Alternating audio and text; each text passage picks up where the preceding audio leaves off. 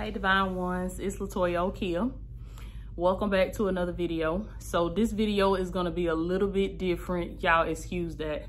The shadow went up there. That's my ceiling fan. But this video is going to be a little different. This is going to be more so on the transparent side. All my Divine Ones that have young ladies, you have teen daughters, you have any daughter, any niece, granddaughter, I want you to sit her down. I want you to let her watch this video, baby, because this is one I've been wanting to do for a long time. And I may have to do a series about it. Yeah, I feel that in my spirit it's going to have to be a whole series. And that is the things that I wish I knew in my 20s. The things that I wish I knew in my 20s, as well, not even just my 20s, but as a teenager too. So this is part one, okay? Things I wish I knew in my 20s. I'm 35 years old right now at the time of me recording this video. And I think about how my life is now and just the mindset that I have now. And if I could see myself, like if I could go back and talk to myself at the age of 19, at the age of 20, 21, being the woman that I am today and having the mindset that I have today, if I could go back and have a conversation with that young woman, I would tell that young woman, and this is why I say, have your daughters, you know, have your nieces, your granddaughters, have them listen to this. All my Divine Ones, I know I got some listeners that's in this age category from 13 to 17, from 18 to 25.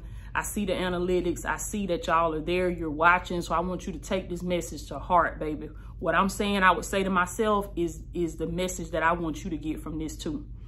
But if I could have that conversation, go back, talk to 19-year-old Toya, 20-year-old Toya, what are some of the things I would say to her? I would tell her to slow down. I tell her to slow down.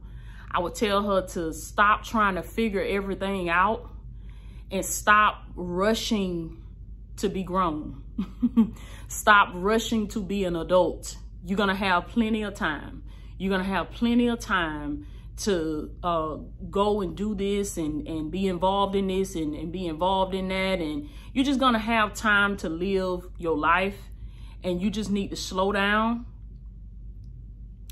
and stop trying to have it all figured out. Stop trying to be an adult before you need to be an adult. I became married at the age of 20.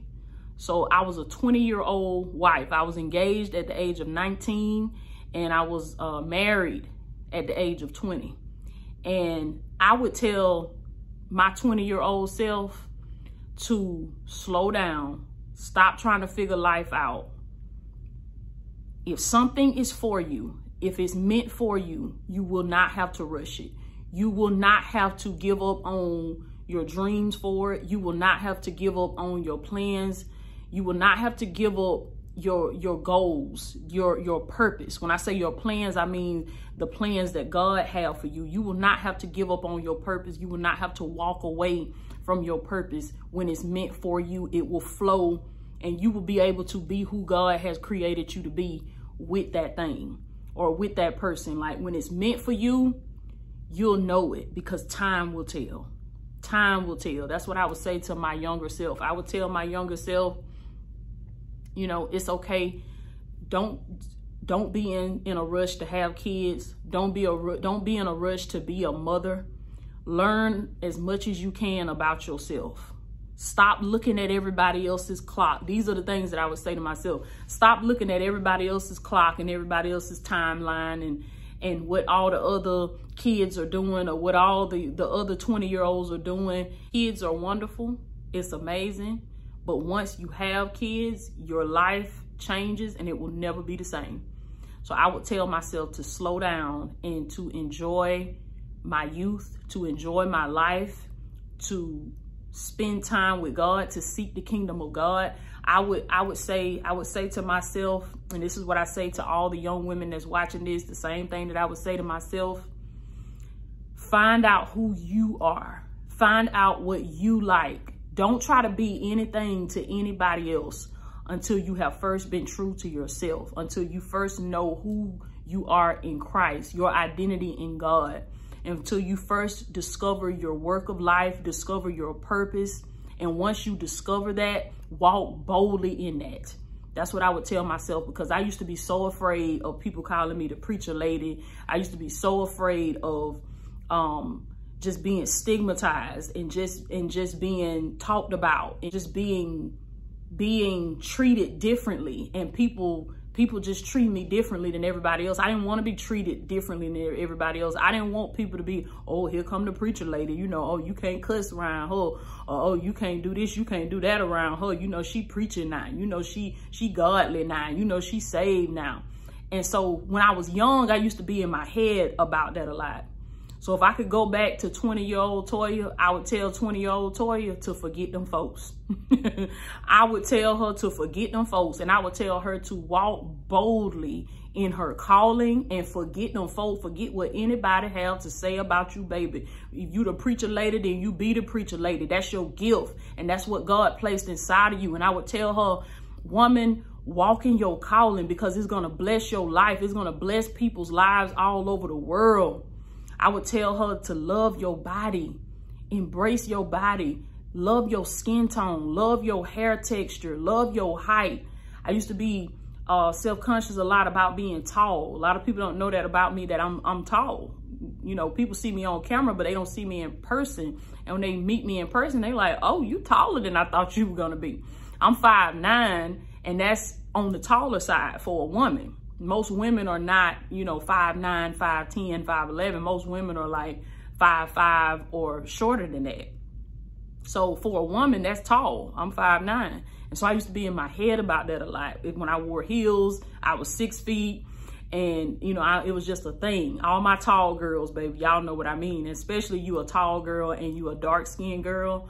So it's just, I would tell young Toya, just like I would say to all my young queens, I would tell young Toya, love your skin tone, baby, because you are fearfully and wonderfully made. I would tell myself to slow down. I would tell myself to seek the kingdom of God. Don't seek a relationship. Don't seek a marriage. Don't seek to be a mother. Don't seek to have kids, because none of these things will fill the void that only your purpose can fill. That's what I would say to 20-year-old Toya. I would tell 20-year-old Toya to, what goes on with you and God, let it go on with you and God. Don't go outside of your relationship with God, venting to people, venting to friends, venting to family members, just doing a tell-all with people. I would tell young Toya to slow down and stop. Don't trust everybody that you meet. Don't trust everybody that you see, because these people that are coming to you now, this is what I would say to young Toya. These people that's coming to you now, they're a lot of them, they're being sent by the enemy, because the enemy is strategic. He sends people when we're outside of purpose to burn us and to hurt us and to disappoint us, so that by the time we get in purpose, we don't trust the people that God has actually sent. We don't love the people that God has actually sent, because we've wasted so much time with the wrong people. So I would tell young Toya to walk your path, trust and know that what God has for you is just for you, so you don't have to rush it. You don't have to hurry up and have a baby. You don't have to hurry up and get married. You don't have to hurry up and get an apartment. You don't have to hurry up and rack up all these bills. You don't have to hurry up and go get a brand new car. You don't. Take your time. Let God slow cook you. Get in that slow cooker, baby, because your purpose, your calling that God has on your life, it is wonderful. It is amazing. I would tell young Toya that your eyes have not seen, baby. Your ears have not heard, and neither has it even entered into your heart the good things that God has in store for you, because he loves you. He loves you. He loves you. So I'm gonna wrap this video up. That was just part one. We're gonna do a whole series about this, because I got to do some soul searching, some digging in my soul and pulling back some old memories and reminiscing and going back. And then, you know, as the memories come back to me, I'll think of more things that I would have said to myself, having the mindset that I have now. So I pray this message right here will bless somebody. If you heard something on this part of the video, this part of the series that touched you, I want you to click the link below. I have some courses down there for y'all, some free courses. We have a membership inside of the academy that will open back up shortly. We don't have open enrollment right now, but it's gonna open back up shortly. So I want you to take action. Take action. With every single thing you hear on this channel, I'm pushing you to take action, because it's when you take action that your life will begin to change, okay? And that's for my young women, that's for my older women. We gotta take action. We gotta take action. And that's how I'm able to have the mindset that I have today and look back with the wisdom that I have today, because I took action, okay? So this was just part 1. There's gonna be more parts to come. Things I wish I knew in my 20s, okay? So I love y'all so much, and I'll check back in with y'all later.